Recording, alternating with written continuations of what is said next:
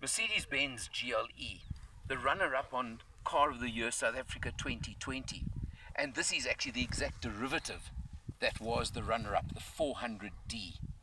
The GLE body, we did test the 300D not that long ago, so the body is pretty much the same. You come around, of course, you've got your bi-xenon headlights, you've got daytime running lights, multi-beam LED headlights, you've got everything you possibly want. Massive 21-inch mag wheels over here, just to give you that extra presence on the road. The running boards over here, pretty significant running board you can see over there, which is nice and tough and strong, again to give you that impression. Space, of course, by the acres. I mean, you have just got so much room inside this car. It is unreal. 5-seater, there is a 7-seater option, but this is a 5-seater. But of course, it's big, it's comfort, and that's what you're expecting from this car. You come around to the rear over here, and of course the tailgate will rise automatically. And you've got about 370 litres of boot space in normal format over there. And then something quite interesting I noticed on this particular car. In the world and days of run flats, we've actually got a spare wheel over here for a change. So many South Africans complain about run flats, etc. Well, there you go. It may be a space saver, but it'll get you home or get you to safety or something like that. Then another little trick I must show you on this car is if I press that button up there, and I do that, then watch down here. You can hear a buzzing noise, wait a moment, and there's your tow bar. Just comes out like that and can retract in the same way. You've got two mean trapezoidal exhausts over there. You've got every possible feature on the car, of course. And that 3-litre 6-cylinder diesel engine, 243 kilowatts, 700 Newton meters of stonking torque power. Believe me, that's a lot of engine, and it certainly performs not like a big SUV, but more like a very, very sporty car on the road. We'll check it out inside and you'll see what I mean. Looking at the instrumentation, it's obviously very standard Mercedes instrumentation, which is no complaint whatsoever. But of course, the crucial numbers I want you to see are 540 kilometers done on the test, averaging 8.7 liters per 100. That is a lot of open road cruising on this test, more than possibly usual, but it certainly gives you a very, very good idea of exactly what this car is capable of. Interesting to compare the 300D, GLE 300D, averaged 9.3 on the test, so it seems like this one could even be lighter.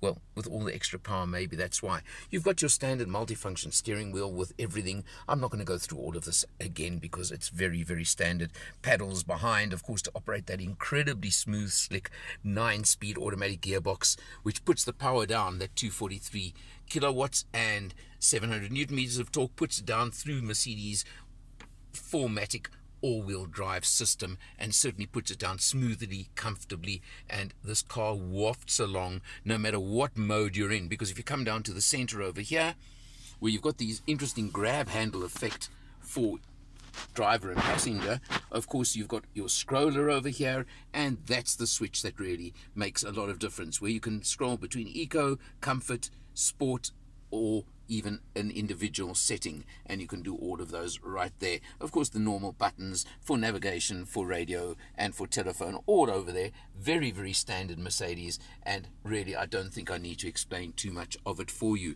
You've got the ambient lighting that goes across the dashboard. Of course, you can see a sort of bluey purple shade over here, this beautiful aluminium chrome type effect across here, the upgraded Burmester sound system, massive panoramic sunroof, and of course the suede Alcantara seating that you've got on all the seats throughout. So you've got every possible comfort, every possible luxury.